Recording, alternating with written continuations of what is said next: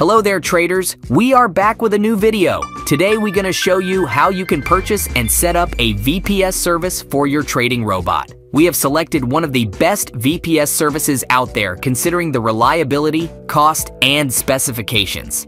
We have given the link in the description and let us walk you through the purchase and setting up process, which is quite easy with this provider.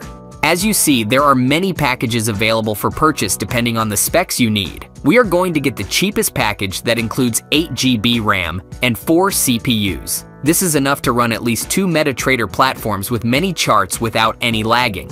Okay, let's select the cheapest. On the next page, you need to make some selections. We select a monthly payment cycle. Under region, we select the default region, which is free. Then, under storage type, we select 50 GB NVMe storage as it is faster than SSD. Then under the image, we need to select Windows Server, and you can select the version of the Windows Server. Let's select the 2022 version. Please note you will have to pay additionally for a Windows Server license. In addition, there can be a one-time setup fee, which is waived due to a promotion these days. Then, you can set a password for your VPS access. Please make a note of the password you put in here. Everything else can be left as defaults and then click on Next. On this page, you can type in your personal details. If you already have a registered account, you may log in too. Once it is done, you can move to the Order Review page where you review the order details and make the payment. You can pay with PayPal or a credit or debit card. Let's make the payment.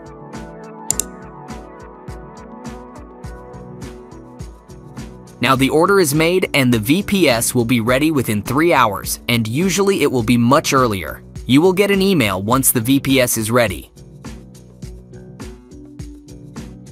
Here we go, our VPS is ready. We have got the email. All we need to know is the IP address. Now, let's go to Windows Search and type in Windows Remote Desktop. Then open the Remote Desktop app. Now, simply type in the IP address from the email and on the username field, type administrator and also tick the Allow me to save credentials option. Then click on the Connect button. Then you will be prompted to enter the password. Then enter the password that we set previously during the registration.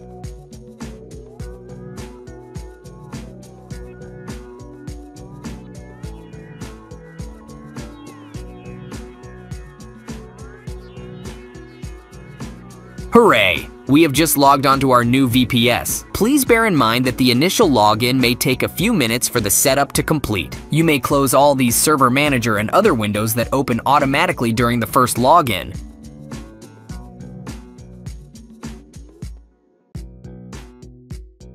This is like having another computer. You can do anything on this VPS just like you do on your PC. For instance, you can simply open the browser, go to your broker's site, download MetaTrader, and install it just like you do it on your PC. And this VPS will work 24/7 even if you close the remote desktop connection.